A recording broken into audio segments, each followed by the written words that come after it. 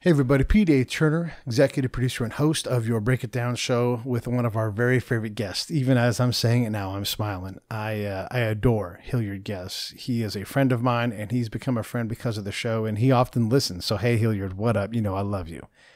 So we talk about a little bit of a challenging topic. So, okay, back up for a second. Hilliard and some of his peers wrote an open letter basically to the Hollywood industry. And companies like Hulu and Amazon and Netflix and HBO, all these companies are like, well, it's time for change. Well, so Hilliard, who vice chairs the Writers Guild of America's West Committee of Black Writers, gathered with Vice Chair Bianca Sams and Co-Chair Michelle Amor, and they wrote a letter to Hollywood saying, all right, we believe you. You're all the biggest production houses in the business. Start hiring black folks in front of the camera, behind the camera, and as screenwriters. And if they're already working there, start promoting them. And Hilliard goes into detail. And this is what I love about this show is that we can talk about the racial part of this with actual actionable things. Like you're an industry, you're not representing properly. By the way, they cite the most recent study from UCLA that looks at representation in the entertainment business and how they are doing with black folks. And it's not up to the standard. And so they're just calling it out. And Hilliard and I have a great conversation about what it is to be black, what it means to have systematic racism, and how specifically in this industry there needs to be change and what that change looks like. This is healthy. This is a good conversation. We get to ask each other questions because we're not worried about offending each other. We're worried about understanding one another.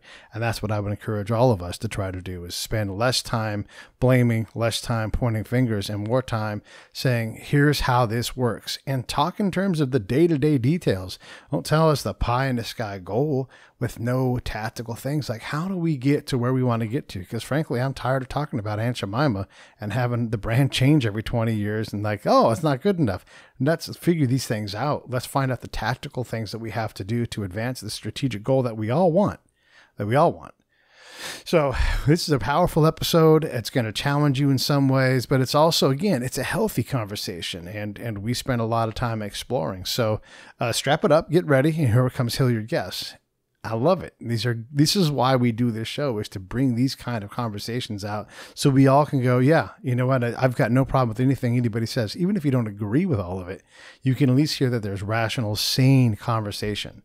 One of my favorite parts of the show is I say, Hilliard, if all Black Lives Matter, how come we're not talking about Chicago? Like it's the crisis that it is. And he's like, I have the same question. Well, shit, man. Let's advance that conversation. Let's figure out what we need to do as a society to help folks out. I've been around the world. I've seen what instability looks like. I've seen what happens when you get hate and animus and ignorance and fear all mixed together into a tribal or a segmented environment. And it ain't good. And we got to get going in the right direction. So hopefully this show will be a little piece of that. All right. So Hilliard Guess is coming. Hey, thanks for supporting the show. We love you guys. We appreciate it. Keep on talking. Keep on recommending guests. We want to hear more. And also Save the Brave, savethebrave.org. Take a look. Help us out. We'd appreciate it. Here comes Hill. Lions Rock Productions. This is Jay Moore. This is Greg Proops. This is Jordan Harbinger. This is Dexter from The Offspring. This is Nathan This is East. Sebastian Younger. This is Rick Marotta. This is Stuart Copeland. This is Mick Gillette. This is Andy Summers. Hey, this is Skunk Baxter. This is Gabby Reese. This is Rob Bell. Hey, this is John Leon Guerrero. Hey, and this is Pete A. Turner. What's up, everybody? I'm Hilliard Guess, and you guys are watching the Break It Down show. Yeah. Yeah. Oh, man. Yeah. Oh, man. I love it. If you guys check out the ticker across the bottom, our reference material is down there. It is long. So if you're interested in reading what we're about to talk about, you can ask me, and I will send you I'll put it in the show notes if you're listening later on, and if you're watching live, I guess I can direct you some other way. But we have Hilliard Guess on, who is a longtime friend of the show. Many years now, Hilliard, we've known each other. Yeah, and man. it's always fun to talk to you, and I love you, and I always learn so much from you. Everybody should listen to the Screenwriters Rant Room that you host with a bunch of people, and you guys talk about screenwriting as a profession. You guys are always talking about the social conscious aspect of how you cast, how you write, all these things. And it's just great. I always learn so much from you. In so many ways, we are like just brothers. Like we're both, mod friendly, and we love ska, and we grew up in the same time frame in the same geographic area, and yet in so many ways we're totally different. So I totally vibe. I'm about to with you. hit the big 5-0 in a few months. So yeah. Yeah, I'm already there. It ain't so bad on this side, man. It ain't so bad. Yeah, I'm fine. I'm not worried about it at all. But the biggest thing that while we're talking to you today is we all try to sort through, all of the fallout from the George Floyd murder, is just understanding race and how it impacts things. It's one. I always like to say it's one thing to say something like Black Lives Matter, but you have to act like it. Like it's not just say it. It's not just like put something on your social media, but no shit. Where is the work at? Like where do things need to change? Look, it's nice and it's kind of adorable that we're like going to redo Aunt Jemima again, like we did maybe 15 years ago. But like, I don't want to be in the same spot 15 years from now, redoing the Aunt Jemima brand, because we still haven't got it right. Like what, Right. and then really like that doesn't move the needle that much. Like how do we change things? And to that end, you wrote something. But Pete, Yeah. But Pete, before you get to that, let me just answer that thing right quick. Please. This is just my opinion. Yeah. Is that a lot of times these things don't change correctly because there's nobody who looks like me who's helping them do it. They just go, okay, well, they don't like it, so let's straighten her nose. Yeah. You know what I mean? Yeah. Let's do little things instead of going, what would you guys want? Well, we wouldn't want no do-rag on her head, no yada, you know what I mean? We would go there, but they don't ask us. Right. They just do, thinking they're doing the right woke thing to do. I totally agree, man. And this is just like I talk about in Afghanistan, where we're trying to understand and measure the condition of Afghans, and there's not an Afghan in the fucking room when we're doing it. Like, yeah, let's do this right. Let's actually act like we care. Let me introduce your guys' open letter, because, and is it Michelle Amor? Is that how she says it? Amor. Yep. Michelle Amor, yourself, and Bianca Sams, you guys are all chairing the WGA's Writers Black Committee, I guess you call it. You guys wrote a letter. Committee of Black Writers. Committee of Black Writers. And you guys basically write this letter saying, okay, everybody, you've all said that, you intend to be more woke or whatever it is, right? But no shit, you actually have to hire us at a rate that makes some kind of sense. And then also, by the way, just this is an aside, but I know you'll empathize with this. I'm also tired of reading about professional writers who are full-time writers who are homeless because they don't get paid anywhere near what you need to get paid. So like, okay, let's hire us and pay us well. Like let's see, and not just black folk, just people in general who need a shot, whatever ethnicity or culture, ultimately for me, and you know how it was when we grew up, we tried to measure folks on their culture. We tried to get past color, but apparently we're going backwards on that. I don't care what's between your legs, how you define it, who you sleep with. I don't care, how you take care of your spirituality. I don't care how much melanin you have in your skin. I don't care about those things. Can you do the damn job is what I care about. Right. Why have we gotten so far away from all of those things? And then talk to us about your guys' incredible open letter. I think that these times that we're in, like the George Floyd and all these other, like I go down a whole list of 10 other people that have, been pretty much assassinated, if you will, in the last, 6 months alone. I think like I'm getting a lot of white people hit me and like, oh, dude, we're so sorry. And like all these apologies, like, what can we do? And like all these things. And I'm like, it's just funny that, and then people ask me, why do you think this is all happening now? Yeah. And I said, quite frankly, like you see how it is now. Like I'm here in Hollywood and like the streets are packed and crowded again. I drive down Melrose, the stores are open, for like 80% of the stores are open, Right. A good percentage of restaurants are open. If this were happening, if Floyd had been killed today, while we're all back to work and back to shopping and everything else, I personally don't believe we would get the support that we have now. Everybody was at home. Everybody had nothing else to do. And we allowed for, in my opinion, it allowed for people to sit and stew and to sit and watch and to sit for that 8 minutes and 47 seconds and watch it, as opposed to just getting the highlights that you would get because you're on your way to work. Yeah. You know what I mean? Yeah. So, I think so. So a lot of that, younger generation, and I saw a lot of, white women bringing their 10-year-old daughters out there into the marches and stuff, which I think is fucking beautiful anyway. But I think if people were at work, we wouldn't have seen that many people. I really don't. And there was a lot of, on Twitter, there was a lot of shaming going on where, you guys want to help, here's what you should do. Come to the freaking marches, do stuff, whatever. So this is the first time in my lifetime that I've seen this many white folks across America step in and, walk side by side with, every race of people out there in support of this Black Lives Matter thing. And I think a lot of it is just because everybody had time. That's just my opinion. Yeah, no, I think also just the overall COVID frustration that hangs over all of us. Like, we want to get out, and frankly, I'm tired of seeing the story. We're about to, next month, we're going to release the Prison Chronicles when we talk a lot about the incarceration process. Looking forward to that. Yeah, it's so good. And one of the things I've learned is that, we arrest and jail way too many people. Like, there are so many people let's just say that they are a problem in society. We should and could handle a lot of it externally. It doesn't mean those people don't need to be held accountable, but we got to arrest less people and take the burden off of police. And I'm not a straight up fan of defunding the police, but by simply, neither am I. Yeah, by simply saying, "Hey, DA," like, there's no DA that runs on "I'm soft on crime." I want to put less people in jail. Like, we have to, these systems all work together, and it's frustrating because I want to do the right things and I want to understand. I also don't want to leave other groups behind either. President Trump just signed legislation trying to direct resources at human trafficking, violence, things that fall between the seams between the Native American reservations and the American justice system. And it's vital. Like, these folks are just left out to dry. And so we're trying to handle a lot of different things in terms of, like, being uncomfortable and being willing to go out and do something hard like protest. Also, like, how do we not just careen on to the next tragedy? And it's just, we get hit with so many things between global climate change and everything else.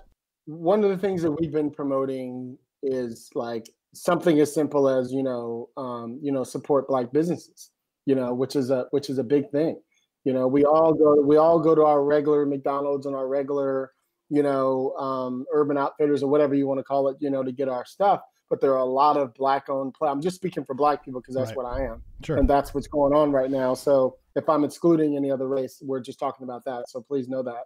So our whole thing is, if you don't, your wallet goes a long way when it helps, that cool Ethiopian restaurant down the street, you know what I mean? Yeah. As opposed to you going to your local burger place or whatever, all those things make a difference because they have 10, 15 people working there, so those are ways to help too. You just help businesses, and we put out on I think even in our letter, they added, and there's like tweets where you can just punch in Black businesses and there's literally like hundreds of them show up, so for everything you need and want, there's a business for it, You use words professionally to describe stories and everything. What is Black? What does that mean? Wow. I've hit you soft and gentle. I don't think I've ever been asked that before in my entire life. So I'll probably get in trouble for this, and I only mean that in the sense that, scholars and, people a lot smarter than me who are Black are like, well, why didn't you say this? But I'm just speaking from my soul and from my heart. For me, it's just soul. It's just, it's a truth. It's a feeling. It's a gut. It's it's a spirit. It's like we all, the majority of us, a lot of us, depending on where we're from and how we're growing up, we always talk about the ancestors. We always talk about, like, for example, not to change subjects, my representation always like, God, Hilliard, every time I turn around, you're writing another historical drama. And I always tell them I'm an old soul. Like, I think I know I'm from the past, you know what I mean? And I think a lot of my Blackness ties into that, even though I have a lot of white in me too, and some Native American in me too, I'm that part of me I feel within my soul. So when I think of being Black, I immediately think of the soul of being Black, You know what I mean? Just that hunger. You got to remember this. When white people say that we're not smart and we're not all these other things, they keep forgetting something very, very important. The Black people who came across that Amistad ship, to here, who survived that ship, had to be the strongest motherfuckers in the world. And then they got here and had to survive slavery and have generation and after generation of people. So when you ask us, for example, like, why is it that, we have the ability to play sports so well and it's in us to be agile, to be swift, to be quick, and all these other things. So there's a reason to me why we're built a certain type of a way, because it came down when you ask us, what does it mean to be Black? It's so in our body. To be able to move and to feel the spirit and to be able to, you know what I mean? So, and all that stuff is taken from Africa and, all the other places we come from, So I know I'm jumping, but you get my point. Yeah. Well, and Matt, I asked you a big, hard question too, but Right. Let me continue on that thing. What is the Black experience today? Like right now, what is it like to be Black, internally? Here's an example. So as you know, I've been with my husband who's white. Very privileged white man, right? I've been with him since 2001, so going on 19 years, right, in October. So for 19 years, we get in the car, like we head to Santa Barbara, we head to Scottsdale, we go to the Bay Area. Every time we drive in the car, I got to say a prayer that I'm going to be okay, because this man drives me crazy when he drives, right? He drives like he's got no reason to worry about anything. Yeah. And he always thinks it's me trying to control him, like, oh, I'm like, babe, we're going on vacation. Why are we rushing? Yeah. He's got the speed and blah, blah, blah, blah, blah. And until the George Floyd incident happened, is the first time the two of us in almost 19 years had a deep talk. And I had to explain to him the anxiety I get when I drive with him. Because for him, he's only worried about getting a ticket. I said, you never think about the fact that we actually get pulled over and they go, where's your ID? To me. And I'm sitting in the fucking passenger seat. You know what I mean? Yeah. You don't even think about that. Yeah. You just go, well, why would they do that? Because that's what they do to me. Yeah. You know what I mean? Yeah. And so there's lots of little incidents like that he doesn't think about and hasn't in the privilege that he's in. He just lives life. So the things that we're frightened to death of is just a regular thing to you. You're just driving in a car fast. Yeah. Yeah. It's a fucking ticket. I'm worried to death that I'm going to get pulled over. And this isn't just in the last 10 years since we got cameras on, Right. My entire life. Yeah. And I got some cool cars, as you know. I you drive too. slow. Yeah. You know what I mean? Because I don't want to get pulled over. Yeah. Let me tell you, I go this far. I don't even wear a hoodie anywhere. And I got some badass hoodies. I don't wear not a one of them since what happened. It was a Trayvon Martin or whatever. Uh-huh. I don't wear no hoodies. I don't very rarely play rap music. And if I do, I'm playing old school fucking Grandmaster Flash or something. Right. You know what I mean? Yeah. I'm not playing nothing current that sounds like, because people are going to immediately think I'm some drug dealer driving my car. You know what I mean? So I got to switch it all up. I'm only playing reggae. I'm only playing neutral fucking James Brown or something. You know what I mean? I do it intentionally to not draw certain attention to myself. You know what I mean? Well, that's how we have to think. You play whatever the fuck you want to play. It's not even on your brain that you can get pulled over. I have to worry about where I'm driving in a red car. You know what I mean? Yeah. There's Yeah. a little, Yeah. It's so, yeah. Yeah, I mean that you were describing the experience of driving while being Black. I mean, I can appreciate that, and I know that on the occasions where I've had someone ask me for my ID while I was sitting in a passenger seat, I'm not quick to comply with that. I'm like, what the hell you need? I'm not driving. I'm sitting here minding my own because I'm quick with the wit and the no because that's how it is. Yeah, but you're not worried about it. But see, if I get smart with a cop like that, they're dragging my ass out the car. Yeah. You know what I mean? The other thing I do, and I don't know if you do this or not, but I try to act as much as possible, and more so now that I'm older and have a calmer, demeanor to me. But I act like someone who doesn't want to get shot when I'm in a car. Because look, I have my own problem with the police myself, but if I see their hand on their pistol, I slow everything down to a crawl. I'm going to do whatever you say. You know, I put my finger and my thumb together. I cannot harm you with my finger. It's like hands like this. And I'm not moving an inch. Is that a military signal, or what is that? No, it's just like I can't grab anything aggressively, right? Like I can't hurt you if my fingers are like this. So Right. I put my hands high, and if I see their hand on their gun, I slow down, and I'm like, I don't know why your hand's on your gun. I'm not going to cause you any trouble. You're going to go. You know, I have a whole thing I say. I'm going to do whatever you say, but you got to calm down a little bit because you know I'm afraid that you're going to harm me now. You know, like we need to get someone else here, But I try to act like I'm desperate for them to go home at the end of the shift. And I don't know if other folks do that, but I'm watching their hands, they're watching mine, and it's a hand watching contest. And you know, we got to go deliberate and slow when their hands are in a position like, you know, near their gun or whatever. Because I don't look. I know it's scary to be in conflict. I've been in conflict. Like you're just acting, you're reacting, you see things that may not be there. And I don't want to put that person in that position. But I don't know that that's a common thing for folks who aren't combat folks. Yeah, I agree, you know, and I mean, I remember as a kid, you know, it's remember, you know, where we come from, both of us, you know, from the Bay. Yeah. You know, I mean, I had friends whose parents were, you know, in the freaking Panthers and shit. You know what I mean? Yeah. So you grow up with a certain thing. Like I tell everybody, you know, not changing the subject, but just with like the whole Star Spangled Banner thing and all that. Like I knew as a 7-year-old kid what that song meant, you know, because I was taught it, you know, from other people who knew exactly what it was. So I feel like when you know information, you run it, you roll with power. Here's the irony to all that shit I was just telling you a minute ago about being nervous about driving with my husband in the car is I've been pulled over maybe twice since I've been in LA. Yeah. You know, and guess what they were for? Having my music up too loud. Oh, okay. Not in that car though, which is the irony.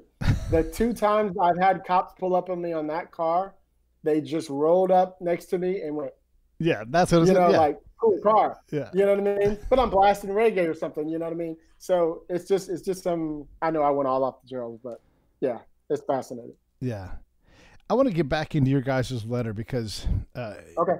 I think this is here. I read the whole thing and you guys should definitely take a look at it and what Hilliard and his peers are talking about. But you talk about how like Netflix is leading the charge, you know, with, you know, duty to list black members, employees, creators, all that kind of thing. And that all the other, you know, HBO, all the other production houses follow suit. And then you guys say, you say, you know, I'm going to read it. Your statements signal your acknowledgement of your public duty to integrate the entertainment industry reputation and perpetuating racism, both in front of and behind the camera. As your black peers in this industry, because that is truly what you are, we intend to base the validity of your own statements, i.e. we believe you, you know, on how you confront your racist history and honor your commitments to actively replace your racist systems with radically inclusive ones. Whew. Yeah. Holding them accountable. And it's a mouthful. And absolutely going after their integrity. If you're saying this, we believe you. Now we're going to hold you accountable. Expand on that. Here's the deal. And shout out again to Michelle Amor and Bianca Sands for that. So you got to understand that letter is, let's just call it 100 years of, you know, pain. Yeah. You know what I mean? That's the film industry. You know what I mean? Not any other industries that we're talking about. We're talking about our industry. So that, and it's coming out of frustration and a little bit of some anger, you know, all that stuff, you know, the George Floyd thing, like the protests and the march and the, you know, people, you know, graffitiing my entire neighborhood, you know, with Black Lives Matter. It's so much angst in the world right now. So instead of, what we don't want anymore is any more talking, you know, all this bullshit of, you know, oh, you know, we support it too. And then they support it for a week and then they're gone. You know what I mean? What we want is more actual hands-on real shit happening.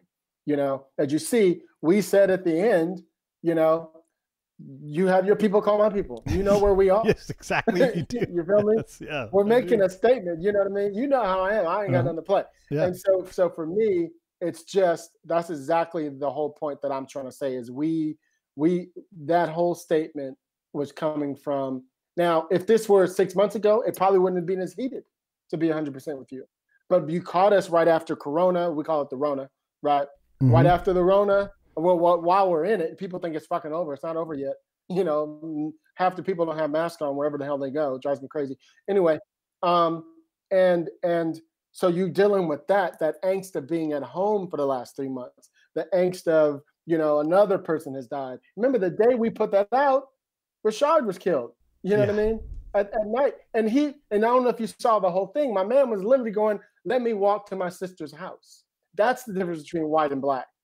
He still was going to arrest him once he clarified that the whatever they call the test said that you are above whatever. He told him before you started, I know I'm probably half past this thing right now. You know, at first he's like, I don't want to take it because it's just going to say that I was drinking. Yeah. Why don't you let me park my car? You can watch me park my car. Let me leave it there, lock the door, and I will walk. My sister lives right there. You know what I mean? And I've had so many people online go in about, you know, all these white people. When, you know, every time I remember when I was pulled over and I was drunk, he let me drive home. I remember when I was pulled, they let me take Uber home. You know what I mean? Yada, yada, yada. But my man, he had to arrest him? No. That's the difference. That's the problem. You know what I mean? That we go through is that we always have to worry. And he was being the sweetest dude. He was being kind. He kept his hands here, you know, and he still felt the need to have to arrest this guy. So when you talk about how the, you know, the incarceration is full of whatever, that's why. Because they're being arrested for things that they could have let him go. You didn't need to arrest him unless they have a quota or something that they have to do. There was no need to arrest dude. Give him a citation or something if you needed to give him something. But let him park the car and let him walk his ass home. You know what I mean? That's the difference. Yeah. I mean, you can't let a drunk guy park his car, but, you know, I get what you're saying. Like they did, though. They told him to move the car over there, and he did. Yeah, fair enough.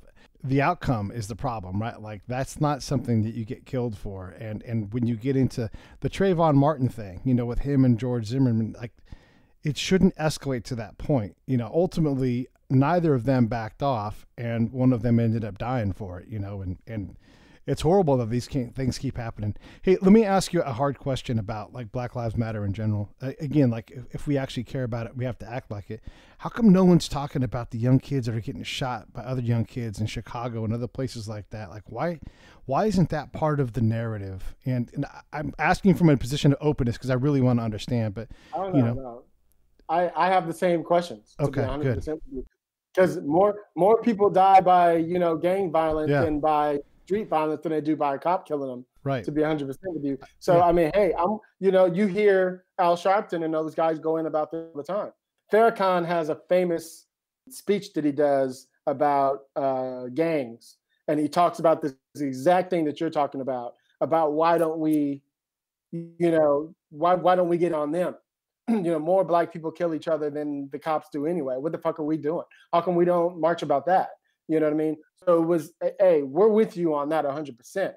I think that you have to realize that the only thing I can think of, and this is just somebody coming from the hood, like, for example, when I'm sitting in my house, like here or at my office in West Hollywood, and I hear the helicopter, the ghetto bird go by, it's just another sound to me.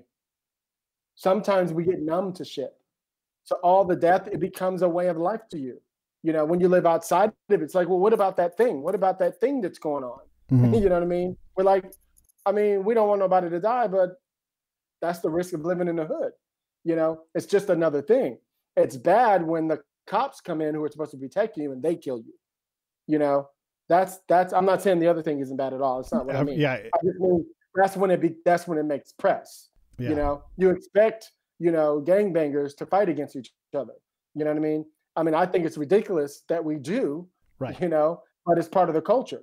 Yeah. You know, if you're part of the street and the street is going to send you to jail, and you know, because you guys just did your prison, you know, podcast, there's hardly any prison you can go to where if you're not part of a color or a gang, meaning black, white, or whatever, you will not survive. You know what I mean? Not safely, So you have to choose. And then you come out of it with that and you bring it to the street. You know what I mean? All of those people in there are getting out unless they're, in there for theft. Yeah. And even then they still get out. We had Matt Ray on the other day. He's one of the guys we feature, and he's a white dude, but he talked about in his supporting episode, he talked about getting out as a guy who did murder, and he shot 2 people, killed one of them and shot somebody else.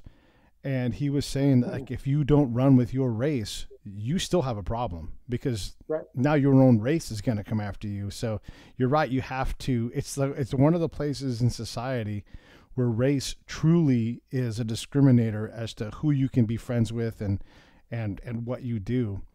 And it's horrible. And you're right. The whole thing with Chicago, or like Shaka, you met Shaka Senghor when I had him on the show.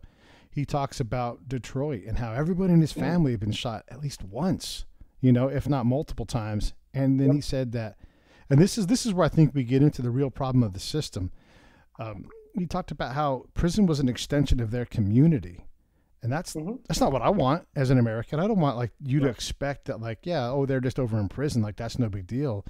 And let me be clear. It's a badge of honor for some of those people. Yeah, right. Well, it shows that you're hard and you don't care. And Honoré Vachon talks about that. Like, they teach you to be callous and then punish you for being calloused, and it's crazy. When we look at these part of the problems, I mean, ultimately, and I'm just going to talk in terms of the numbers. We act like we care about black folks dying from the police, but we don't talk about the Mexican folks, the white folks, the Asian, whatever. We don't talk intelligently about it. And really, in terms of numbers, if there's 200 million police shifts, there's only a very, very, very small number of people being killed, and it's not predominantly black men. Doesn't make any time. It's always tragic. It's always horrible. We need less of those deaths. But the problem, I think, comes in before then, where like you do end up on the hood of a car with your hands behind your back over nothing because of the perception. And those problems, I just don't know what we do about it. I think you just hit it on the nail, though, Pete. Yeah. And I know the stats because I looked them up myself, too. Yeah. There are actually, a lot of people don't know, there's actually more white guys who are killed by the cops than and we don't know a single one of their names. Correct. Now, here's when I read that, I went, what did they have to do that was so bad that they were killed, though? Yeah. And what's the minutia shit that we did that killed us? Yeah. You see what I mean? Yeah. There's still a gap between why, right? That's still what's missing for me. Not the amount of, the why. Yeah. Right? Yeah. So that we live in fear of driving on our street and being pulled over. We have to live in fear. I was before I got on here with you, somebody sent me a video of some kids in some neighborhood, and it was a really like nice neighborhood with like a fake lake, and they had like, fish in there or whatever. And the kids were out there fishing, and some, big white woman, of course, was like, she's taking pictures of the car, and all these things. And I want to know, why are you guys here? And yeah, she's like, we live here. She's like, no, you don't. Where's your house? And he's like, I don't have to tell you. You know what I mean? I live here. Apparently, This is the second or third time she's called the cops on them. The cops came. They took them back to where they live, saw that they lived there, and they're out there another day, and she came again. Yeah. You know what I mean? They're like, why do you keep hassling me? Yeah. She's like, well, you're not supposed to be. He's like, the cops came the other day, and they left. So clearly, I live here. Yeah. You know what I mean? I don't need to tell you anything. Mind your business. You know what I mean? It turned into that thing, but that's the world we live in. White kids could be out there all day, and they don't even have to fucking live there. Yeah, because the color of our skin, she assumes we don't live there. The one of the things you said, mind your own business. Just in general, as a rule, everybody needs to get some goddamn business and get the hell out of mine. Get your own damn business. She was retired, of course. Little Gladys Kravitz out there. Yeah, right. But really, like, if we did mind our own damned business, and quit doing it, and then I was thinking as you were talking. Hey, this is Pete A. Turner from Lions Rock Productions. We create podcasts around here. And if you, your brand, or your company want to figure out how to do a podcast, just talk to me. I'll give you the advice on the right gear, the best plan, and show you how to take a podcast that makes sense for you, that's sustainable, that's scalable, and fun. Hit me up at pete@breakitdownshow.com. Let me help. I want to hear about it. And quit doing it. And then I was thinking as you were talking, You don't see black ladies calling the cops on people in the park for barbecuing and stuff because I guess it's just you don't want to borrow that kind of trouble. Well, there's also now I'm not making the assumption all black people live in the hood either, but Sure. there is kind of like, and I know you know this from doing your prison thing. There's politics, right? There's politics in the prison. There's politics in the hood, that you can't talk about, and the same thing with being in the hood. There's politics there, you don't call the cops unless it's detrimental. You know what I mean? You either remember now. You and I grew up, Pete. When I moved to the hood where we lived when I was 6, 7 years old, the lady down the street could give me a whipping. Yeah. You know what I mean? Now today, and also we all were playing in the streets. Car, we all would move. You know what I mean? You don't see one kid out on the street playing at all. Mm-hmm. You know what I mean? They're all inside with the little video games or whatever the hell they do. You know what I mean? We made shit up. We were creative as hell because we had nothing. Yeah. You know what I mean? And so there was a different time, and so the lady down the street wouldn't just call the cops. She would come down there and whip your ass in front of everybody. The biggest gangbanger out there, she would whip their butt. Yeah. You know what I mean? And you were afraid of, oh, don't mess with Miss Johnson. You know what I mean? You were worried about her than you worried about the homie. You know what I mean? That's gone. It's gone. One of the things I learned from my time, talking to folks in combat zones, and this is a bit of a complex issue. So let me just say there's just two parts to this, is the perception of the problem of insecurity or whatever it was always much larger than the actual problem itself. And I never really could define why that was. I mean, apart from it being a shitty place and there wasn't much trust. And the other thing is as I talked to Iraqis or Afghans about their actions when they needed help, in general, and I'm kind of associating the hood with these places, maybe not as extreme as Afghanistan, but maybe more in the case of like Chicago, But calling the cops was just not on the list of responses. Here we are trying to build this police force that people will call, and they're like, I'll call my mom, I'll call my dad, I'll call my cousin, I'll call my other cousin, I'll call my cousin I hate. I guess I'll just fight by myself. Hilliard, they never said the police. I would say, but what about the police? And they would laugh in my face. And then I would write in my little green notebook, laughed in my face about the police. Wow. So there's these two things where the perception of the danger, how do we ever get that to deflate to where maybe it is more based on reality? Not that they're not problems, but how do we deflate that monster? And then does that resonate with you in terms of we're not calling the police at all? I think it's about approach. For me, okay. I mean, I know and recall like one of my skinhead friends, actually, traditional skinhead friends, was a cop, actually in Watts. Oh, wow. Right? Yeah. And Danny Boy, my dude, he had an approach when actually he worked in the gang area, as a matter of fact. Okay. But he had an approach with the gangsters where he would talk to them a certain way. You know what I mean? They knew it was okay. For example, you remember the movie Colors? Yes. Right? Now, Sean Penn and Robert Duvall. So Robert was the older cop. He knew all the gangsters. He knew how to talk to them. Sean was a hothead, young guy coming in, making a ruckus, right? They would go out, chase after somebody, catch him, and Robert Duvall would, in the end, let the guy go. And he's like, why are we letting him go? He's like, we're building relationships. You know what I mean? Now he owes me a favor. You see what I mean? That's what's missing. Is instead they just arrest. There's no relationship. And now that's using, but it is a relationship regardless. It's some trust somewhere that he didn't arrest me. Now he owes me a favor and now I owe him one now. You know what I mean? Et cetera, et cetera. But it's just about the approach. I think the approach has got to change. Whenever I think of a cop, I think, oh shit, they're going to come at me in a bad way. So I do everything to avoid being caught by a cop. Even if it means driving slow or not playing a certain music, not wearing a hoodie, not wearing a baseball cap, you know what I mean? All the things that everybody else gets to enjoy. When we look at our problems socially, racially, that kind of thing, we tend to default to black and white. But the U.S. is so diverse that we get way past race. I mean, again, you can be a one-legged transsexual person and you can have a job here.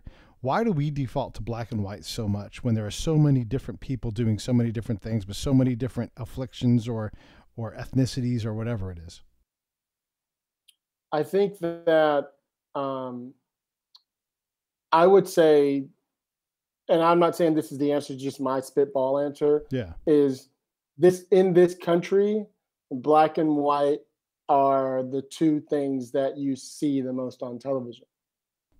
You know, so it's the first thing that comes to your brain cells, you know, is black and white.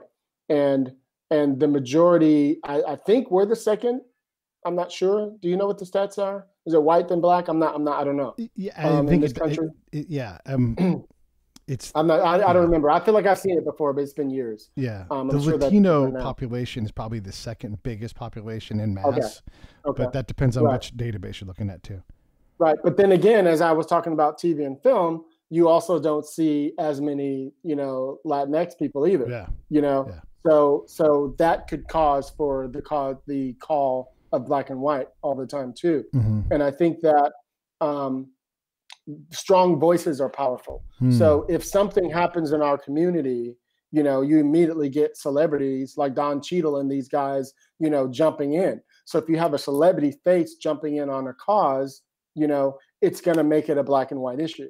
You know what I mean? And so if other ethnicities don't use their voices with a celebrity face, then that could be possibly. That's just my, you know what I mean? It could make it more viral with somebody with a big name. You know what I mean? I got a feeling there's lots of incidences that, like you're talking about, that we just never hear of. Yeah. You know, because there's no real face of it.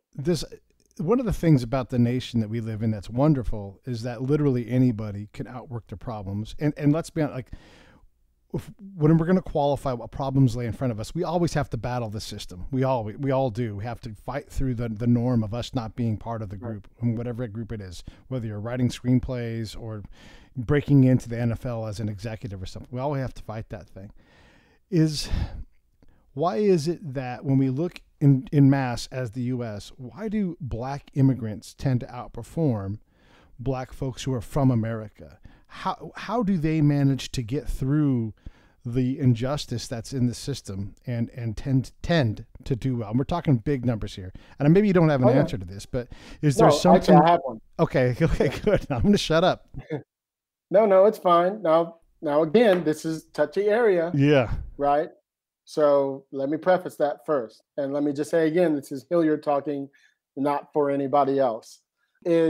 For example, my friend Yvonne Orji, who's a big, what is that? Oh, he said it's a historical thing, man. Black culture is everything. Been oppressed for too long. That's my buddy. Right. Thank you. Angel, who's an emerging screenwriter. Awesome. So Trip, my friend Yvonne Orji, who's one of the stars in Insecure, she just did this one-woman show called Mama, I Made It, right on HBO. And she talks about how in her culture, the woman has to get married or they have to become a doctor. Right? You have to get a PhD. You have to, that's their culture teaches you that. Our culture doesn't teach us that in America. Okay. Right? So you're talking culture, we're not talking black and white. Remember, a lot of Africans don't even say they're black. They're Nigerian. I've had a black guy from Trinidad look me in the face and say, I hate black people. And I go, wait. And it's total distance, you know, but he's like, I'm not black. I'm from Trinidad. I'm Puerto Rican. Right, exactly. I'm Trinidad. I'm from Trinidad. I'm from Dominican. Yeah. Like, you're black with an accent, actually. You know what I mean? But, you know what I mean? They have taken on that's what they are. You know, they're Spanish-speaking people. They're not black. They're just whatever. That's fine. You know, take on whatever it is that works for you. You know, I have no problem with that whatsoever. So anyway, I think it's a culture thing. So yes, when they come over here with these degrees, or they go to the big schools and come out with a big degree, you know? And so, as we all know, for example, one of the systemic issues we have in Hollywood is they always say, why don't you get a job at one of the agencies or production companies and work your way up? Well, the rule in those places, you have to have a BA. Well, if I just decided at 22, you know, that I want to be, you know, 19 after high school, that I want to be in this industry, I can't even be in it because they systemically did that on purpose. There's no reason to be an assistant. You need a freaking degree for it. Sorry. You know what I mean? I have 2 assistants. They don't need it. They didn't need it. I'm sorry. You know what I mean? Yeah. It's bullshit, you know? But that's their way of sliding in information, sliding in a wall there to keep the barrier back. You know, it's like back in the 50s and 40s, they kept you from moving in neighborhoods, you know, and the white people are like, well, how come they don't take care of their neighborhood? How come they don't do this? It's like you moved into your neighborhood that was perfect. They gave us the crumb. You try building that whole neighborhood all back again. You know what I mean? When nobody has a real job and nobody has a real whatever, you took away Ford and you took, you know, whatever it is, nothing's built up, you know? So there's nothing for people to do. There's nothing, you know, like one of the things, here's something that I always tell my husband. Sometimes we drive through the nice neighborhoods. Sometimes we drive through the hood. And I always say, what do you see? Right? Here's what I see. When I drive through most white neighborhoods, I see trees and grass everywhere. Most black neighborhoods or lower income neighborhoods, hardly any trees, hardly any grass. Yeah. Because our priorities aren't about fixing our houses. Our priority is about putting food on the table. You see what I mean? I would imagine too that much like in conflict zones, you also don't want to stand out in your neighborhood as being having something, because that makes you a target. Because I know that's the case like in Afghanistan. We try to bring help and they're like, no thanks. You're going to put me on Front Street, and that gets people killed around here. Yeah. You know, you're just trying to help people. Yeah. But the irony is you also have people. I mean, I had a lot of people in my neighborhood, that's for sure. So I'm only speaking for mine. You know, they still living at home and they're 30 years old and they got fucking Mercedes. Yeah. You know what I mean? And they still in the back garage, you know, at mama's house. You know what I mean? Yeah. And they driving a $50,000 car. You know what I mean? So sometimes your priorities just aren't there, you know? And that to me is a difference between why some African countries in particular are far more advanced than we are. Their culture teaches them to go to school and become a doctor, for example, or a lawyer, you know, something where they're going to have a PhD or some high level, you know, degree that's going to allow for them to get a job where they're making $100,000, $200,000 a year, where they can live in a white neighborhood, you know, and be the only black person in the neighborhood. You know what I mean? Whereas a lot of us have to come up through the regular system of either if you make it, you're an athlete, you're a rapper, you're a performer, you know, or something, you know what I mean? Yeah. Yeah, it's you're right about the cultural thing. And, you know, one of the biggest problems socially when you know, because social problems are multivariate problems. So you have to account for a lot of different things to determine like what's really happening. And one of the biggest things is, can you find a dad in the house? And if you have a dad in the house, a lot of the gaps between black and white, Asian and white, a lot of them shrink up substantially. And not completely, but it's a big factor in having that male role model in the house that demands that kid, you know, go to school, graduate, think bigger, you know, whatever that thing is. It just provides that extra layer of stability that, you know, it's another problem that would be great to solve, you know? I think there's some truth to that. I mean, like I grew up in a neighborhood, you know, East Palo Alto, East Menlo, where now this is just me speaking. So I know I've prefaced that a lot because I have to be really careful. This is touchy stuff. Like, well, why did you know what I mean? It's really, so for me, I remember being 12 years old and being the only person I knew who had his mom and dad. I didn't know anybody that I knew who had their mother, and that I could remember at least, who were my age, who were in school, who had their mom and their dad living in. I don't remember. There might have been, so forgive me if I skipped you, but I don't remember you, right? And so my house was always that hub where my parents were the parents to a lot of people in the neighborhood. We were the hub to go to. My mom was the candy man, the candy woman. You know, she made candy apples and shit. Yeah. And you know what I mean? So it was that house. You need to have anything for Thanksgiving, come to the guest's house. You know what I mean? So it was that place where we were. So I always remember there's lots of things that kept me from, you know, yes, I was part of, you know, a gang when I was a kid, but it was a different time. You know, it wasn't the way it is now. We were much more of a breakdance crew than we were out there repping for a set. It wasn't that at all. You know what I mean? If anything, we were perpetrating. Yeah. You know, we were straight up faking it. You know what I mean? So I'll keep it real with you. So anyway, where I'm going with all that is that where you're talking about having that father figure in the house, I mean, I could think of a lot of Black women who are just as strong as the man would be. Of course. So I wouldn't say that you need the father figure in the house, because I know and seen a lot of strong people grow without their father in the house. Because you could just as well have a father who's an asshole too. So you know what I mean. Yeah. So I don't think that's the right thing to say personally, but I would say it's not meant to be a perfect solution. It's just when they're both there, people tend to do better. And look, raising kids is a 2-person job, you know, to try to get everything done. And God bless single moms. Holy shit. I don't know how they do it, but you know, they do it. It also tends to work out less well when the dad is not around. I was going to ask you too, because if memory serves, you didn't graduate high school like in the traditional fashion. Does that have anything to do with like your cultural upbringing, or was that just because you're a knucklehead? That was me. You know, I'm gonna be honest with you. So what happened was, I was not going to school, right? And I was doing commercials and stuff, and thinking I was doing fine with my money I was making, and you know, doing odd jobs here and all that. And I was like, why am I going to school? Yeah. You know, so I didn't. The only thing I went to class for was history, right? I went to drama, and I went to dance class. All my last 3 classes. Yeah. That's all I went to. Well, and English if we had a test. Yeah. I like to be challenged. I like to write something. Yeah. But I had no idea that was going to be my life later on, you know?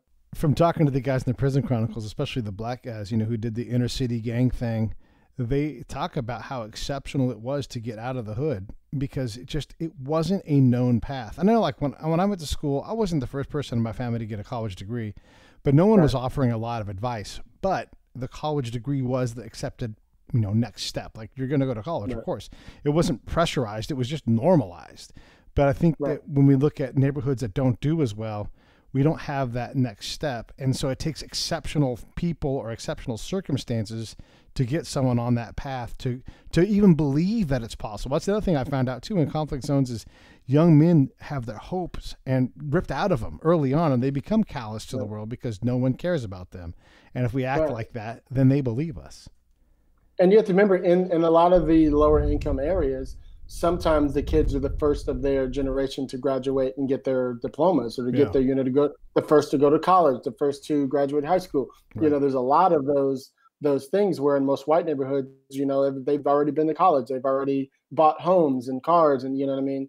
And you're the first person ever in your family to do that. So you have to also, like, I was just giving notes to this group of writers before we got on the call. And they were all pitching to me the projects that they were ready to go out with. And I was giving notes to one of them, who's this former teacher, who's writing this. He's a white guy, probably in his 50s or 60s, and he's writing this story of this kind of lower area. And I'm like, why are you writing this story?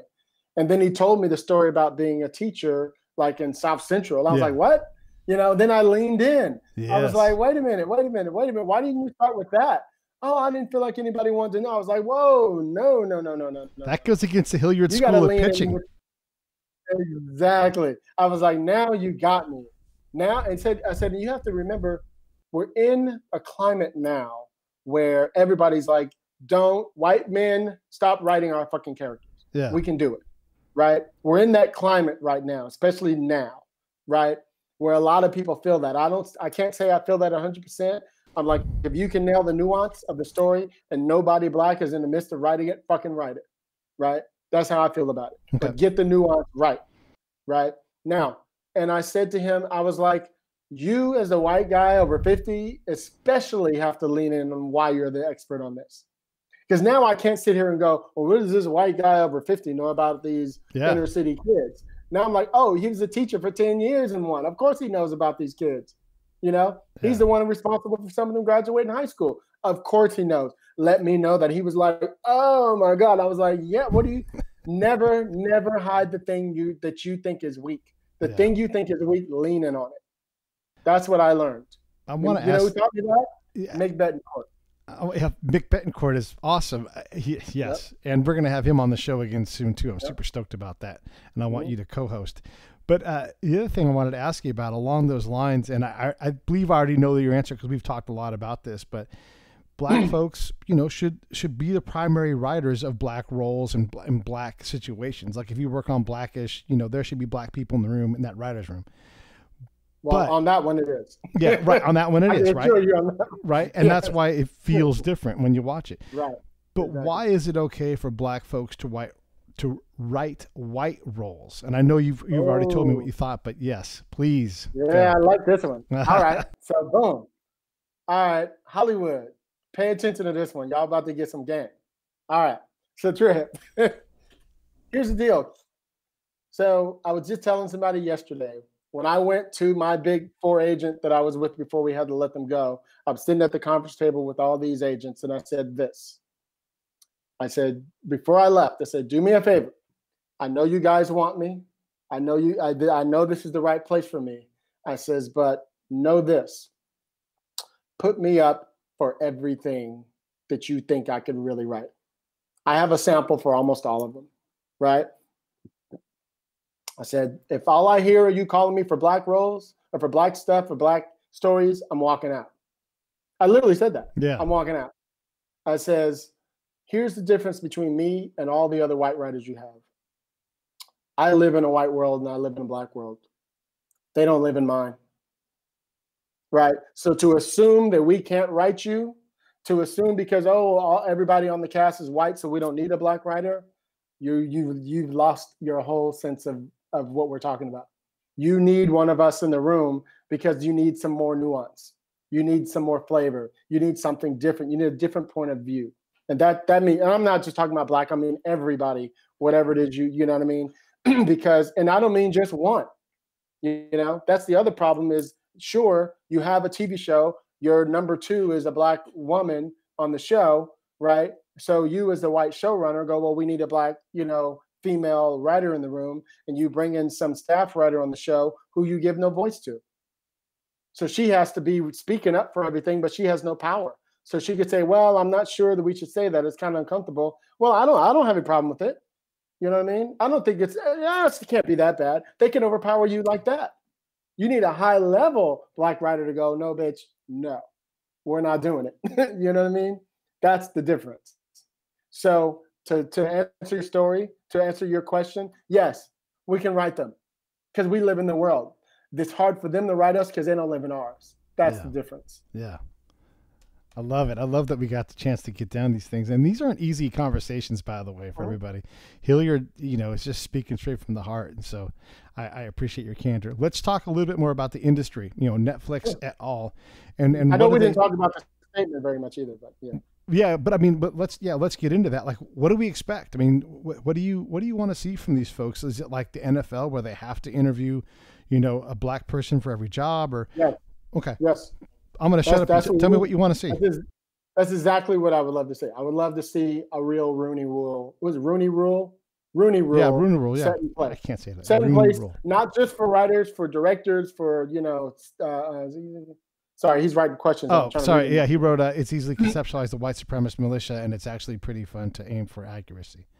Exactly. So anyway, yes, we would love to have a Rooney Rule for all kind of, different departments in the industry, in the front and in back of the camera.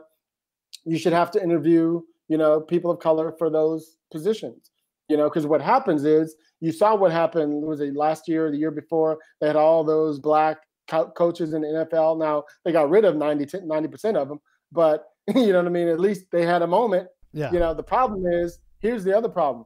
You put them in there, but you don't give them a chance to fail. Yeah. Yeah. You see what I mean? Oh, see, we told you we were 3-10 last year because we brought in a Black guy. The year before, we were 7-5. Yeah. You know what I mean? Yeah. So as soon as you brought in a Black guy, we didn't do great. It's like, give him a chance to fail. You give the white guy 7 chances to fail. You know what I mean? That's the problem. So the writers, for example, just talking about that, because that's what I do, they get on a show and they get 1 try, So what we're doing, instead of being a lot of people are going, getting the offers to being able to run some of their shows sometimes, right? What we don't want to do is get caught up when you're not ready to run your show, because they'll be the first people to be like, see, we gave a Black person their chance and they weren't ready. You know what I mean? And we watch a lot of these young writers get these chances and they fuck up and like, well, let's bring somebody else in to help them. Instead of us, they just cut us off. Mm-hmm. You know what I mean? Instead of giving you a chance to really hone your skills, to become whatever. So to me, it plays in all those different ways. Is allow us to grow just as much as you would anyone else. Let us fall. Let us, and let us get back up. That's how you learn. You can't really teach people how to show run. You know what I mean? You got to be a great manager in so many different ways. And the only way to learn that is to do it. We have like the showrunners program, and there's a couple things you're going to get, but you're going to get out there on that field, and it's going to be different. Because every show's different. So. Did I answer your question? I think so. Yeah, I think so. Me, I'll be going off. No, so. but what you're saying is right, and Angel is definitely enjoying it. Let me ask you another challenging question with that. Then, what does it look like from the other end? Like, let's say that I want to go be a showrunner, and I've, worked my way into a writer's room. They're going to let me start, baby producing and everything, and I drop the ball and I screw it up. Do I get another chance? How long does it take? What does that look like? I think it depends on how bad of a thing you mess up. First of all. Yeah. But it looks like this. So say you wrote a show, say you created a show, right? You sold it to Sony, right? Sony loves it. They want to pick it up. They give you a deal, and they're going to rush right into production, right? Now this shit never happens, by the way, but I'm just scenario time, right? Yeah. So it's June right now. You guys are going to be shooting by the end of the year. Right. So let's assume you've already written the script. Let's say they bought the script. You probably got to go and develop a couple little things for them, make a couple changes, so by the end of the summer, you'll have your next draft. They're already talking to the director. They probably paired you with a showrunner who's going to actually run the show. You'll probably be the co-EP, working, co-producing the show with him or her. Right. And say you guys are going to shoot the thing in October so that you can be ready for pilot season when everything's dropped. Gotcha. Right. Okay. They're going to bring to you a showrunner. What a lot of people don't know is a lot of people assume that they're just going to give you a showrunner, right? What they usually do is go, here's a list of showrunners, and you pick through them, you meet with them, you read their scripts, you see who's who, you see who has the voice that you like, you sit down with them, you get to pick two. Yeah. You have a voice. Yeah. A lot of people think, oh, well, they just put you with, no, they're not going to do that. I mean, sometimes they have a deal with a certain person they're going to push your way, of course, but it's usually somebody that probably does fit you pretty well. You know what I mean? So they're pretty smart about that. They know exactly what they're doing for the most part. The problem is that list is usually white guy over 50, 9 times out of 10 for every showrunner spot, And so, and because of what we were talking about earlier, how you get the young Black writers, male and female, who are getting on staff, but staying as a staff writer for 4 or 5 years, every new show they're on, they won't bump them up. They just keep, all we have is enough money for this. So if you really want the job, you know what I mean? You got to take it. Yeah. You're like, I was a staff writer 3 years ago. Yeah. Why am I still a staff writer? You know what I mean? Yeah. And so you wonder why people haven't moved up, because they don't get the same opportunities that the white guy gets. You know what I mean? That's exactly, so you have this systemic thing in the way that keeps hitting a wall for you, So a lot of us are trying to create our own thing. And that's why I've stayed in the indie world for so long, because nobody can tell me anything. Yeah. I can be in charge. You know what I mean? And I make great product, you know what I mean? And I can make a decent living out of it. It's not the living I'd make if I was in, the big system. We all know that. Right. That's why I teeter between both of them. Yeah. I make a little bit of money over here, and then I make big money over there. Yeah. And I make a little money here, and I make, you know what I mean? But it's put me in a position now where I'm on staff on a show 2 years ago, and now I'm able to be a co-EP on a show, because that little thing got me into, oh, he's on the list now. Right. Right. So now all of my producing stuff I've done, people go, oh, I see. Yeah, he can handle this. You know what I mean? Yeah, Despite he hasn't done 10 other shows. this goes to that thing I was saying earlier, like where you literally can outwork your problem. Like nobody's allowed into the big system. I mean, okay, some people are legacied in, but for the most part, you have to get lucky, trick people, whatever it is. But you can always go out and create your own things. And if you show that you're a good bet, all of a sudden, if you're able to gather an audience and make money, no one cares what color you are. It's like that. You make money for people. I want you to make money for me. Let me ask you this in two different ways. What does the Black community owe itself, whether it's in film or in general? And then this is not in any way abnormal for any race or ethnicity, but there does seem to be I'll call it jealousy for lack of a better term, calling a successful Black person an Uncle Tom or saying that they're really just white or whatever it is. There tends to be a clawing back to mediocrity that the group tends to do to each other. And again, I know every group does that, but it just stands out. Like I had a friend of mine said that, a very smart and credentialed Black teacher was white-splaining something. And it's like, how dare you say that? Like, this guy has done his work and he may not agree with you politically, but don't undermine his credentials, because that's not good. So talk about what does the Black community owe itself? I don't know if I could really answer that question. That's above my pay grade, to be 100% with you. No, I'm being 100% with you right now. Is it a hard question? Yeah, it's a very hard question. Well, let me ask you this: what is the white? What do they owe each themselves? Maybe that'll help me. Well, we got to listen and we got to be tolerant and let folks figure out what they're trying to figure out. Like if you're struggling to answer that question, we need to allow time for that. In general, we all need to be more tolerant in general. Like it's easy to dismiss somebody, to look at a picture or a meme and say, this person is this. I wouldn't dare to characterize you even in 25 words. Like if you were to, God forbid, like die in some way and I wrote about your life, I couldn't do it in 100 words. How in the world can I look at a picture and determine who you are and assign you things? So we have to do way less of that in general. So I would say the white community owes itself tolerance, patience, time, and some understanding. And if you don't have those things, that's where you work. Then you work on tolerance, patience, time, and understanding.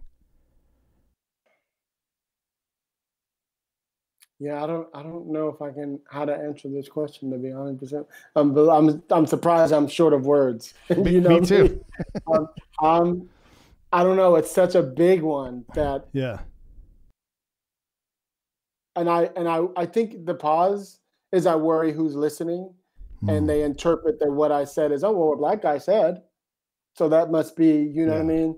And so I feel like I'd rather skip that question. Well, okay, well, let's do that then, and then but I would rather go back to the other thing you were talking about, though, and I forget what it was. Clawing back to mediocrity, like that person's an Uncle Tom. Yes.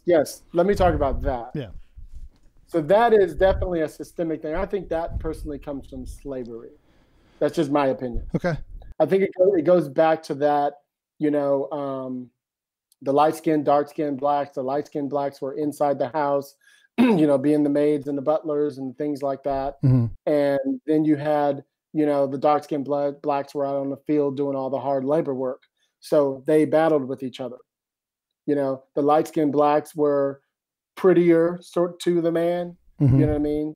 A lot of them were, their mothers were raped by the master. So that's how they became light-skinned. Mm-hmm. You know what I mean? Yeah. They had the prettier hair. So it goes back systemically, even for us, with the color of your skin being a thing. If you think about it, the 70s, 80s, and 90s were mostly full of light-skinned Black people. You know what I mean? For the most part. Okay. I think Eddie Murphy was a little dark, but you get my point. Yeah. But he was a handsome guy, right? And so all the way until like the last, I want to say, 8 to 10 years, are we starting to see I call them real looking people. And what I mean is, for example, on my show, on Deadly Class, one of the characters he was supposed to be like this part of this gang, right? Well, they all were parts of the gang. Yeah, right. And he's supposed to have a girlfriend, and they decided they wanted to make her Black because he was a Black guy. And I said in the room, I have one thing to say. And they said, what? I says, she needs to be a dark-skinned sister with like dookie braids in her hair. Uh-huh. And they were like, "Oh, we could never do that." I was like, "Yes, you can." Yes, you can. And they were like surprised. I was like, "A dude like this, who's supposed to represent a gang from South Central, would have an around the way system." Yeah. You know. Now, in the end, they hired a girl from I don't know where. You know, she did a decent job. She looked the part, but she didn't have the, you know what I mean? She didn't have the hood flavor that I wanted, but that wasn't the girl that they were looking for. Yeah. You know, which is fine. But she at least looked the part. Yeah. You know, because usually they hire some mulatto girl, you know, to play, you know, whatever. And that's not real to me. So I know I jumped on that. But the whole point I was trying to use that was to say that systemic way of casting, like every time you see a TV show and you have a whole, for the most part, you see like anything on the CW and they have a black girl, she's always like, is she black? I can't, like, you know what I mean? You always have to like double take to look at her to tell if she's, you know what I mean? They all have straight hair, they're, you know, whatever it is. So there's no sisters in there, you know what I mean? There's no real thick sisters with the way we look. You know what I mean? That's where we're going now. Yeah. Yeah. You know, are real people that we see, not just your Hollywood version of, oh, we got somebody black in here. You know what I mean? And they are not representing us the way that. See, I'm going to be careful about this because it's some real shit. But I mean, it takes real shit conversations to get through these things. You know, I mean, we have to be able to have the conversation so we can learn. If you could, at the WGA or within the industry, turn one dial and correct one thing to get after this, and so that 5 years from now we're having a different conversation, what would that one dial be, and how far would you twist it? It would be that we'd hire more. Now I'm just talking to black. I'm not talking about. Fair enough. All right. And the reason I say that is because, for example, when we put out that letter, right, one of the responses we got from our people was that our stats were off, right? We said 80% of white people this and, you know, 5% of black people, blah, blah, blah. And they're like, well, actually, it's more like, you know, this and this. We're like, no, it's not. They're like, well, you know, it's actually this many because of people of color, blah, blah, blah. We were like, whoa, whoa, whoa, whoa, whoa, whoa, whoa. We're not talking about people of color. Right. We're talking about black. And they were like, oh, you know what I mean? They immediately put us in the pocket because the pie looks better to show the stats. You know what I mean? Mm-hmm. That the stats are actually here. I'm like, no, bitch, just black. Right. You know what I mean? Yeah. That's why we do that whole little thing. Black people, this and the black people, but we did that on purpose. So we put it in your head. We're not talking about people of color. We're talking about black people right now. Right. If there was one thing that I would do is I'd get more black people where they are executives who can greenlight. Right. I say that because you're going to give me an executive who's just a person who's just in the room sitting there. Yeah. You know what I mean? You're at the table talking and we're just sitting there, you know, I'm just sitting there as the voice. I'm like, see, we got somebody black here. Yeah. You know what I mean? And they didn't even fucking speak. No, I want them to have a voice to say, you know what, guys, we should do this movie. That's what we need, right? We need that in the executives. That's for studios and networks. And that goes the same with agencies. We need more black agencies, more black agents and black agencies. You know, it's super important because you walk. When I walked into the agency that I was with, I must have passed 10 rooms before I saw somebody of color. Wow. You know what I mean? Yeah. I'm not exaggerating. And my agent is white. You know what I mean? Yeah, so yeah. My new manager, Rashidi, he's black, thank God. You know what I mean? But yeah, I mean, that's literally how it is. You for every one of us, there's 50 of them, you know, in these companies. And most of them don't have any authority, you know? So you're just passing a quota. And it's the same thing in the writer's room. You're bringing us into the room, but we have no say. You know, if you're just hiring staff writers in a room, they have no say. You know, no matter how many showrunners will tell you, oh no, in my room, everybody can speak. But in the end, who has the final voice? Yeah. Yeah. You see what I mean? Mm-hmm. So, and your final voice might be against something that the black person was thinking. Yeah.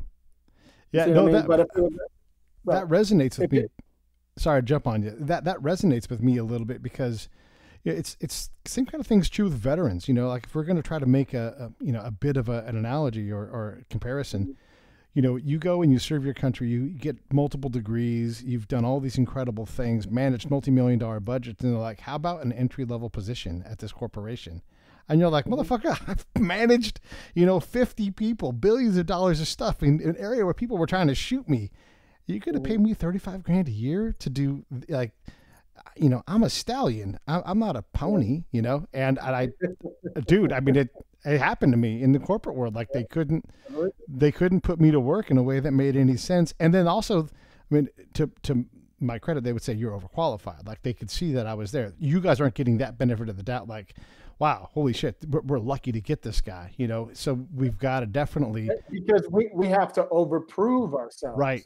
You know, they think, oh, he must be the diversity hire. Oh, she must be the diversity hire. Now, the diversity hire, in case you don't know, is the studio or the network is paying for that writer to come into the room so that you don't have to pay out of your budget so that you can have a person of color in the room. Right. You know what I mean? It's forcing that, that thing. So all the writers are sitting at the table going, well, this person probably can't even write. I mean, I don't know how the hell they got here anyway. But they forget most of those people who are diversity hire got there because they won over 6,000 people to get into the diversity program that got them there in the first place. Right.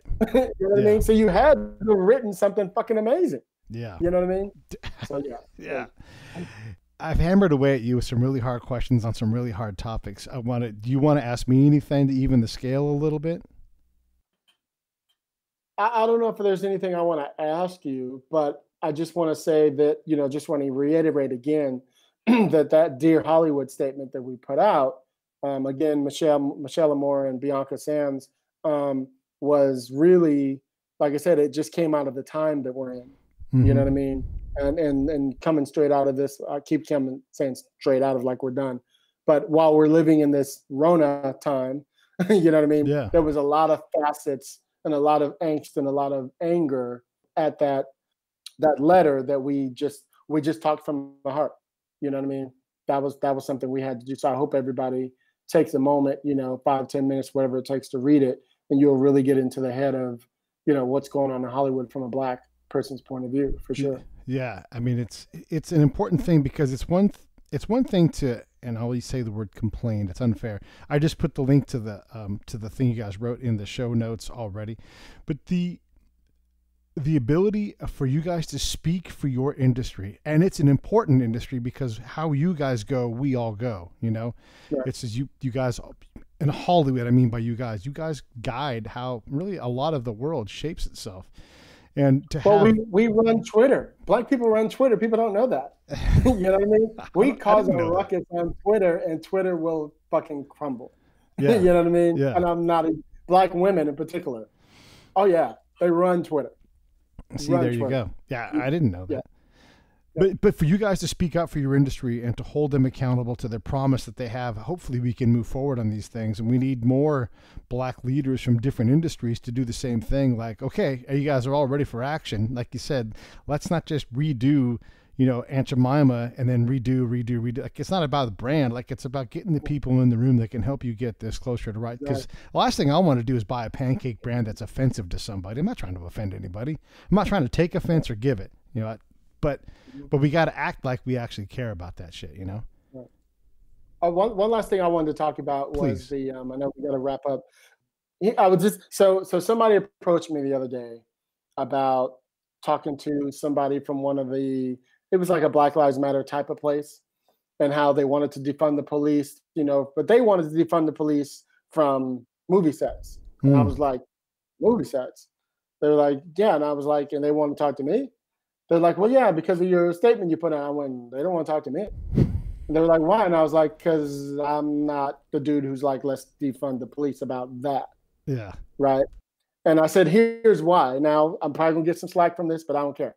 So I said, here's the example that I'm going to give you. Now, I'm somebody who shoots in the indie world a lot, right? So you got to hire cops to secure you. We might be shooting in the hood. Who is going to be your security? You ain't just going to hire some flashlight cop. Yeah. You need a real cop. If you're going to be in South Central and Watts or whatever, wherever you're shooting, You need some real Chicago. You need to be in the room where it happens. You need to be in the real spot. You know what I mean? And you need real cops so they can be like, oh shit, we ain't going up that street today. You know what I mean? Yeah. You need a real. So I'm like, keep the cops from coming to the. I don't know about that one. You know. So for me, I'm like, I don't know if I totally agree with that. Defund the police for that reason. Your other reasons is your thing, but for my reasons, for not with the movies and stuff, no, not with that. Well, I mean, you need a professional grade thing for what you guys are doing because you're doing professional grade work. You can't have people taking off with lights or interrupting a shot. I mean, how expensive is a quick 2-minute scene that you have to shoot? Dude, hundreds of thousands of dollars. I mean, it's crazy depending on the moment. Yeah. Yeah. And you can't have people screwing that up. That's why you need real security there. And you're right. Like, we can hold the police accountable. I know the police are holding themselves accountable, and we need good people to want to be that way. Like, we got to treat police how we'd want to be treated. They have an impossible job. All the different things they have to do. We've got to keep sight of that while we still say, hey, we expect more from you, Bill Maher said something the other day that I thought was the best thing. He said, cops, and I wonder how you feel about this now. I'm paraphrasing, so I'm not saying it the way he said it. He said something about like cops should be like airplane pilots. Like, you can't make a mistake. You know what I mean? Yeah. They have airplane pilots could lose the entire, flight. Everybody could die. Cops have guns and could kill somebody. It should be the exact same. The test that they put through, your eyes have to be perfect. All the cops should be the same way. I was like, damn, like it was just bars. I was like, that's pretty fucking fast. Like somebody who has the right to kill you should have to be vetted majorly. You know what I mean? I thought that was pretty smart because what we're hearing right now in the Black community is a lot of, especially in the last 5 years, the Klan and all these different white supremacy groups are moving into the cops, and trying to take that over. Yeah. You know what I mean? And so that's why we're not surprised that these things are happening. You know what I mean? They come after you. They're looking for you. Yeah. You know what I mean? Yeah. My man had his hands in his pocket while the camera was on. He's not even worried about anything happening to him. Yeah. You know what I mean? Yeah. Those are the type of things that I'm saying. Even the cop with Rashard the other night, when this all happened, the camera was right on him. He didn't care. Yeah. And he was being really nice. So I just assumed he was going to let him go the way he was talking to him. And the problem is, like my husband said, well, why did he have to run? And I said, did you see that he was pissed? You know what I mean? He played him the whole time like as if everything's good, dude. Let me just check this thing. And then as soon as he checked it, he went, give me your hand, dude. After the whole, he was like, you playing me. So he tried to run. You know what I mean? And he was like, well, I don't think you need to run. I said, that's the difference between us. I said, I can't tell you that I wouldn't have ran either because I was fucked up. You know what I mean? Anyway, I know I'm jumping. Yeah, no, but it's a good conversation, and I guess I would add one more thing too. If we're going to talk about defund the police, maybe it's refund the police. Like change how we do it in terms of if we want them to have. Everybody always says, "Oh, they should have better training." Well, that's expensive. You got to have a 20%, a quarter of your force off duty, and focused on training all the time to get that level of training, and that means that's expensive. What do you guys do for the military? I mean, yeah.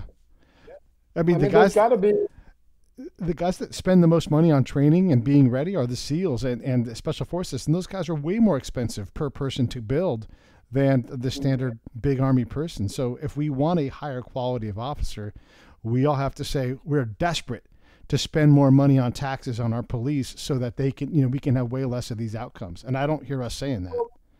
I know, but I'm just wondering if is there a way to this is what I was thinking is, so if you get rid of the cops, which I don't think they should do, by the way, right. Let's just be clear about that. That means if we don't have cops, whoever's coming is way worse than that. Yeah. You feel me? Yeah. Whoever's coming is way worse than that. Imagine if the SEALs were out there. They're a lot smarter than you, but nobody would have a chance. Yeah. against SEALs and shit. Like you would have no chance whatsoever. Yeah. Against any of those guys. They're actually really good with weapons. Cops are They're sort real, of shaky. Exactly. Yeah. You know what I mean? Yeah. But I guess I would also say too that those guys have a higher tolerance for the uncertainty. They don't get afraid as much because they've been in terrifying situations. But listen, I've had you for an hour and 20 minutes, and it's always wonder. I wish we could do these things face to face, but the Rona has got us locked up. But man, I love it. I love talking with you. I love being pushed on my social well-being, because this is how we all grow, is by having these hard conversations and not being afraid to put it out there. Like what do we really need to do? Like how do we actually act like we care? And you've given us a great laydown on that. And I hope I didn't offend anybody out there. They'll get over it. At the same time, fuck it. Yeah, exactly. They will get over it. They can take it. I promise. Yeah. We can all take some heavy. Any good idea can withstand a whole lot of rigor. And if it can't, then it ain't a good idea. Go back to the drawing board. So it's just like a script, man. A script that can't take on good notes ain't a good script.